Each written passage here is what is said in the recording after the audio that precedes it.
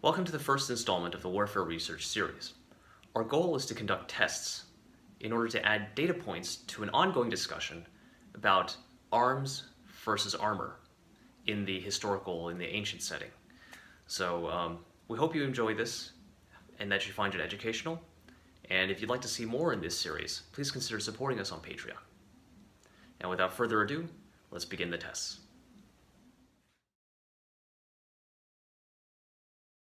We are in the lovely indoor facilities of Alone Archery. Alone Archery is an archery club located in San Leandro, California. This is in the East Bay district of the San Francisco Bay Area. It's a great facility, and if you have a chance to join, please do. So today we'll be testing Chinese-style Lamellar. The design and stitching is modeled after a museum piece. I have it mounted over a Reinhardt rhino block insert. It's a bit rounded, so it sort of simulates a torso or a leg in terms of the shape. In between the core and the armor, I have a layer of towel to simulate clothing. I've suspended the armor at the top so that it's a little tight on this row, and then I have a couple of weights on the side to ensure that the armor is hanging down and that the orientation of the plates is relatively straight. So we'll take a closer look at the setup. The lacing for the Lamellar is leather, and then the plates themselves are actually made of spring steel. So this is probably going to be harder than what you'll find for most ancient armors, but it's a good test. It's a good benchmark to have. Just a view from this angle, what the orientation of the plates will be like, just so that there isn't anything going in between the gaps. This is an aluminum carbon arrow here, and that weighs 1172. That'll be the lightest arrow that we test today, just as a standard field point. And that one weighs 1273, and this is using a kind of a bullet-shaped point. Weighs 1300 grains. This is a wooden arrow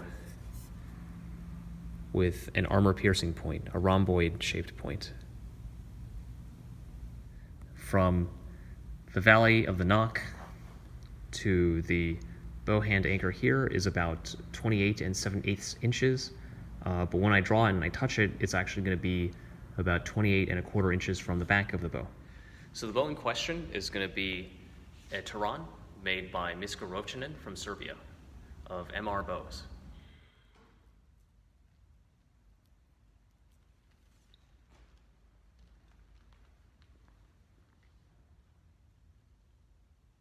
So we want to be scientific about things, and it's not enough to just say that we're shooting arrows out of an X-pound bow. So what we're actually going to do is measure the speed of each of the arrows shot so that we can calculate the kinetic energy and the momentum that is behind each of these arrows. That's a more uniform standard to be able to compare the output of a bow.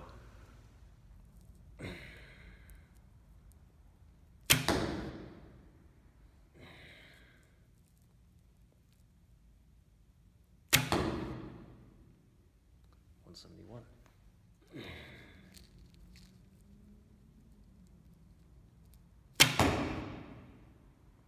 167.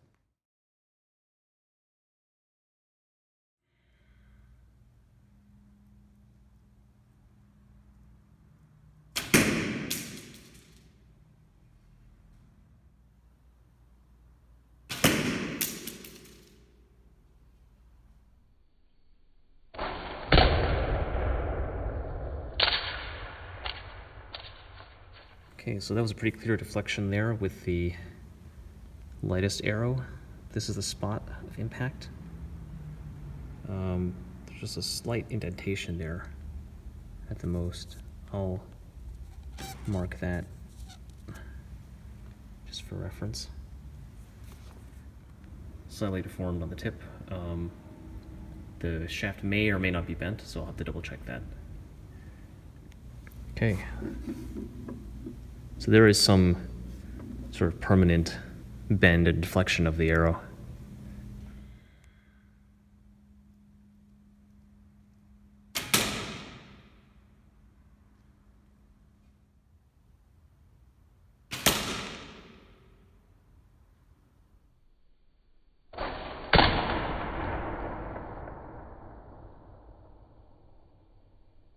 Okay, so my aim was a bit off there. Looks like it deflected to the left in between the plates, catching this, ripping some of the cord here. And, well, let's take a look, see if there's any... Doesn't look like it penetrated the core itself. There we go, yeah. Kind of deflected to the side. As for the arrow itself, looks like it became kind of bent at the tip here.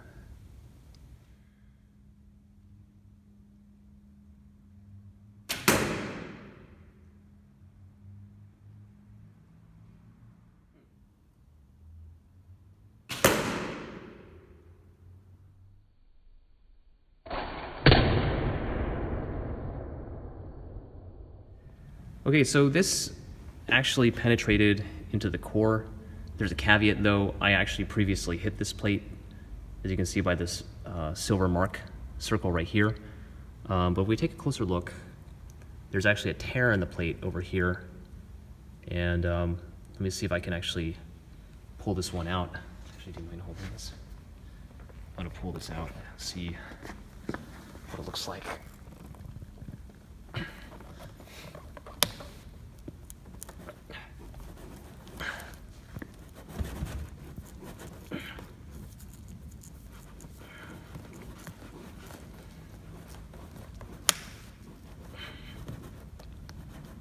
Okay, watch out.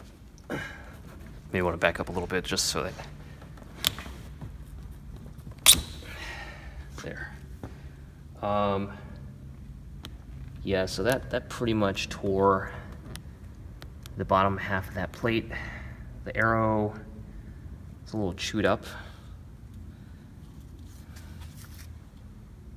But I think I could probably reuse it.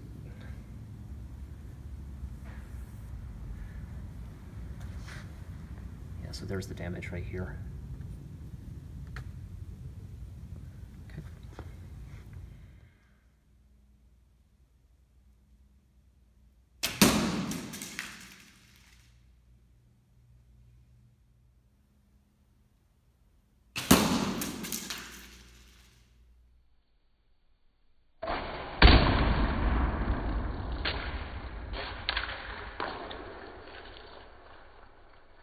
Yeah, so this one basically struck one of the stitches here, knocking it out and deforming that particular plate. I'm gonna mark this here. But it looks like this person would survive that shot. Here's what happened to the arrowhead in question.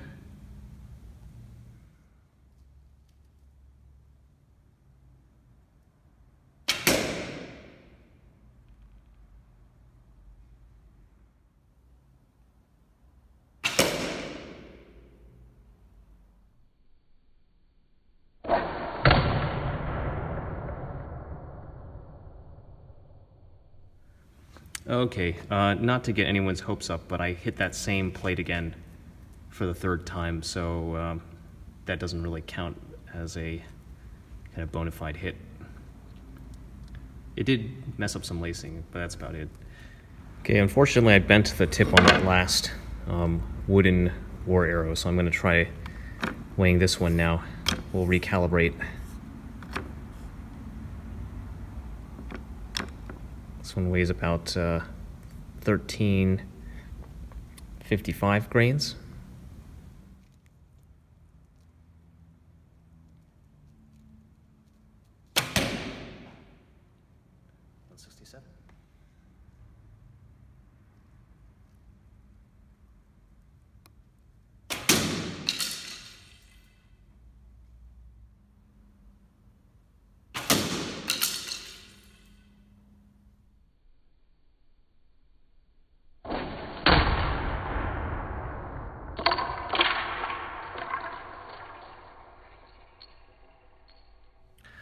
All right, let's examine the damage here. This is pretty much done. It seems to have split at the shaft. Here's the fletching segment of the arrow. And let's see, where did it hit? Can't even tell.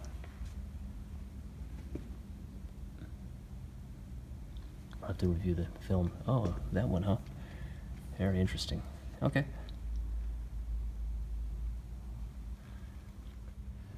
All right, so Caesar just mentioned that the Tang Dynasty exam for armor piercing actually took place at 30 meters. Now, while I don't have access to a 30-meter facility, this facility can actually go up to 20 yards, so we'll see what happens when we try shooting at it from this distance.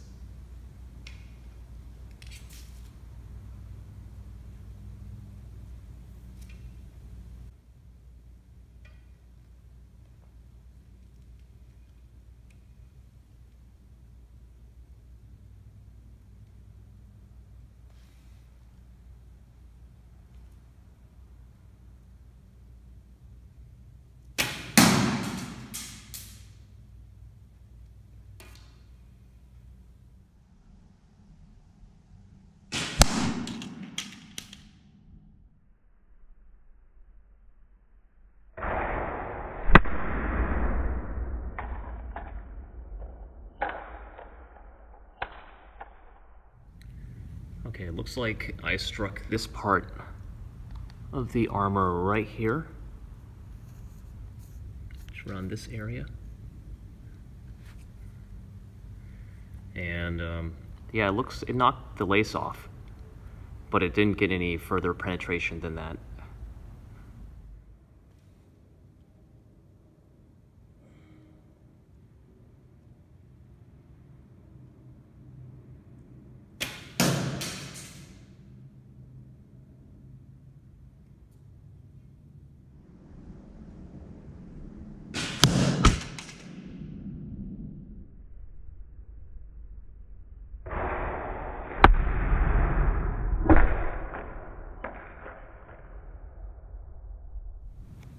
Okay, this arrow struck the lower part around this lace right here, kind of unlacing it, but otherwise not achieving any penetration.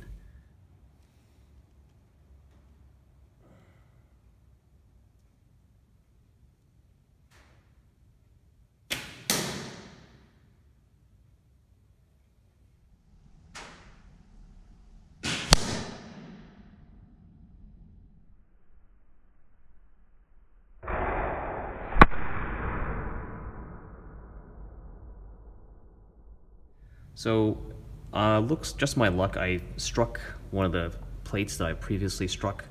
It kind of deflected in and penetrated through here. I don't know if it slid under the plate here or not, but let's take a look.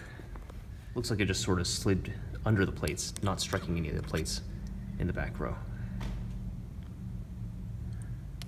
Okay. And the arrow itself looks like it's got a little bit of a bent tip.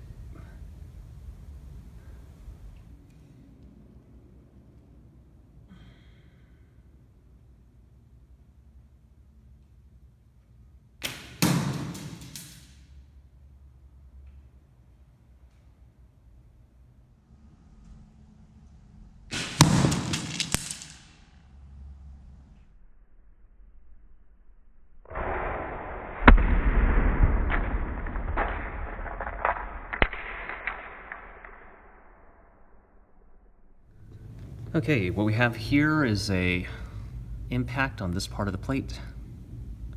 Right here, there's a little bit of a crack here and here, but no outright penetration. So once again, thanks to Cathay Armory, run by Caesar Zhang, for setting us up with this Chinese Lamellar piece. I have to say, overall, it fared pretty well. The arrows that we shot at it had a kinetic energy of between 109 and 114 joules. The momentum was 4.1 to 4.4 Newton seconds. And yeah, it just pretty much bounced away what I shot at it today anyway.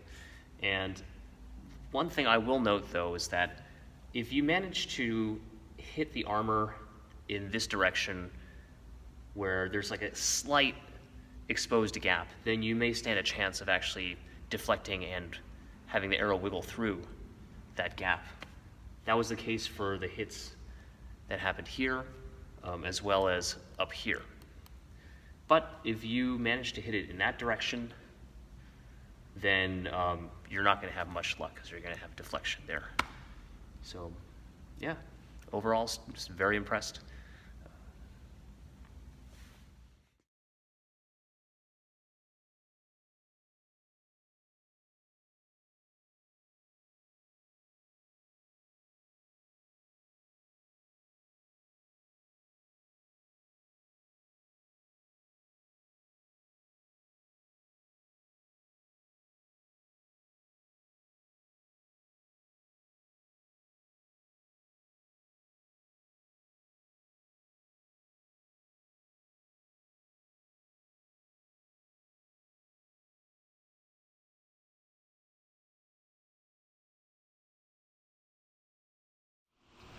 Alright, so for my portion of the test, I'll also be using a Tehran from MR Bows. I have a really long draw length at about 35 inches, so I have a monster version.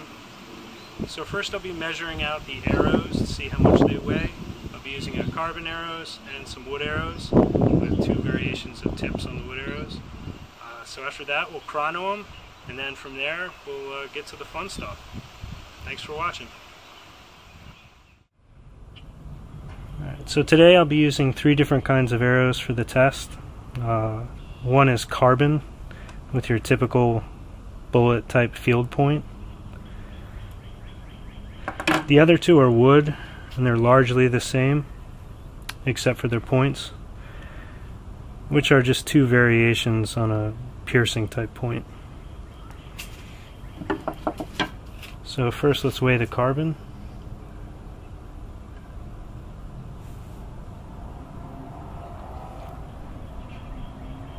Alright, the carbon comes in at about 1258.6. And these woods are roughly the same grains, so we'll just weigh one of them. And the wood comes in at 1356.2. Now this has a bow hand anchor that is 35 inches from the valley of the nock to where it'll be hitting my bow hand. The wood arrows are just slightly shorter due to their build, so they'll come in a few pounds lower than the carbon.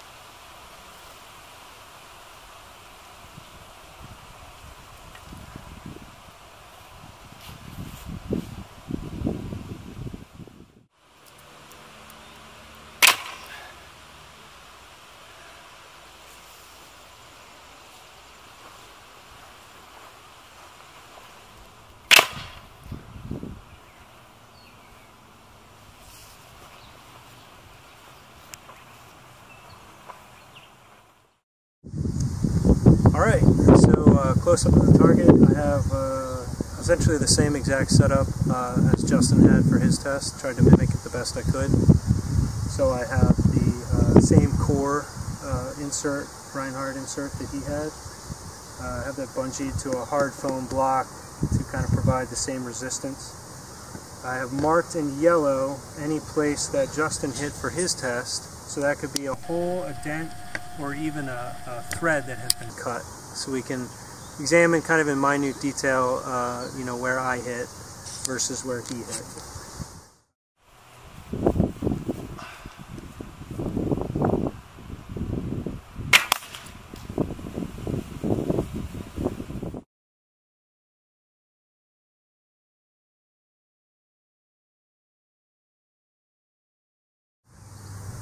hit right here. Got another little dent here, little mark. It looks like it undid this leather lacing, so the plate kind of popped out here a little bit. Nice little ridge there. So we'll go ahead and mark that.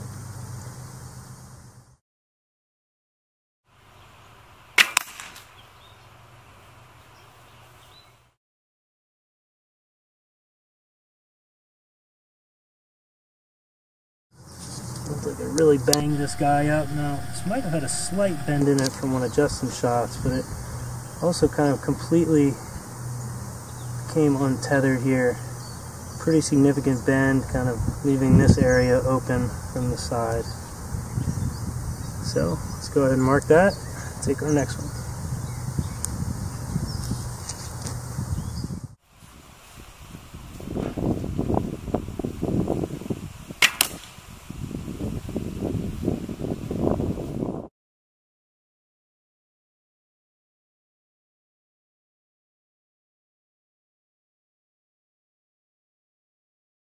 Alright, looks like we have our first penetration. Not a great shot for me, but not a great shot for this soldier either, as it has now gone straight through these two big bends that I think Justin started and I aggravated here. You can see the tape from the last shot.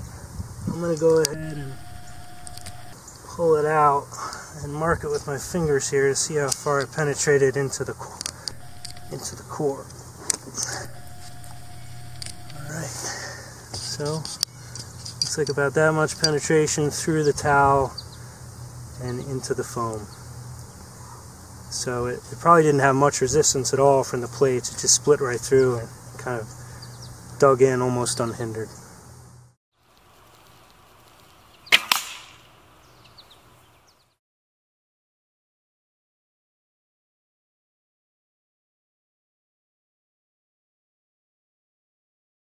Alright, so our first wood arrow from 10 yards.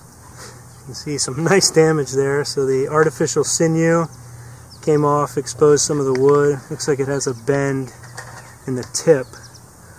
So it looks like it really jostled these here, maybe undid this leather, scraped across, kind of ricocheted up and in through the towel here. I don't think it did much damage, if any, to the actual foam.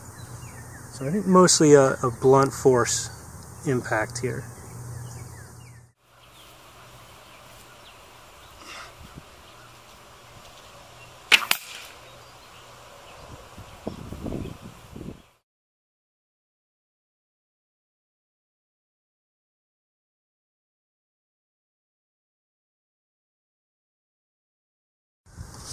Alright, so it looks like we sent a plate flying here. This one was from the top row. So if we come on in here, the arrow struck here, put a nice dent, and I think then it just sent an untethered plate. Maybe even broke it off completely just from the impact. It must have kind of vibrated up, and you see this is completely sheared off. Now that was already damaged from one of Justin's arrows, but now we have a big exposed spot up there.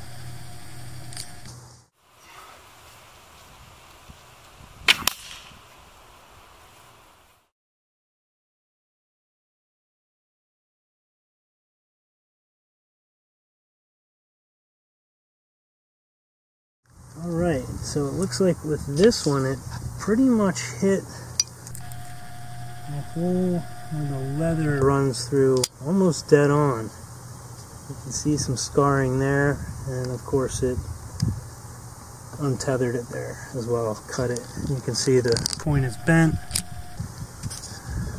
quite blunted as well.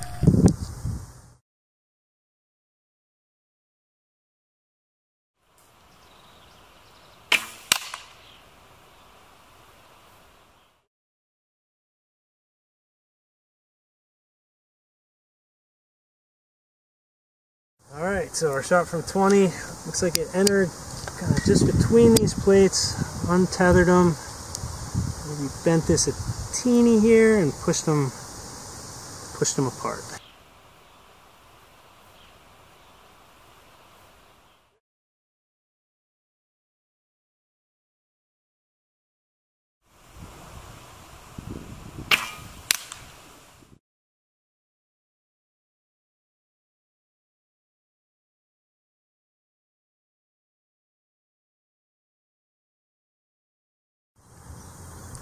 Alright, so here's my 30-yard shot.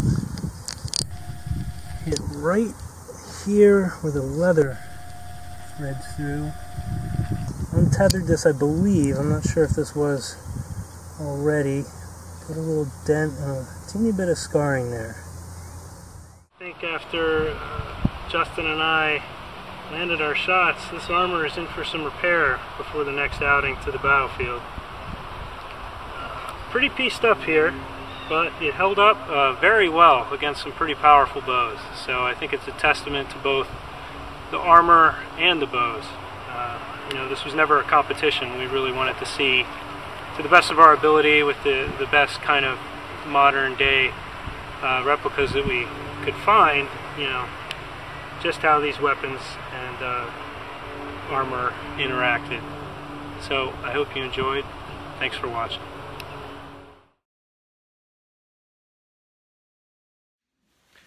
We're shooting hard armors with arrows moving with a lot of momentum and energy. Boom. Collisions happen, things break, and we have to find ways to replace them. So this episode was self-funded. You know, we bought the armor, the arrows, and the bows used for this test. But going forward, in order to make it more sustainable, if you, the audience, find these episodes educational and entertaining, then please consider supporting us on Patreon, so we can have the resources, you know, just enough resources to be able to replace arrows, to acquire new types of armors to test against, and perhaps to acquire devices that help us measure other aspects that would be worth measuring in the Warfare Research series, for example, blunt force trauma. So thanks again for watching. We hope you found this worthwhile, and see you next time.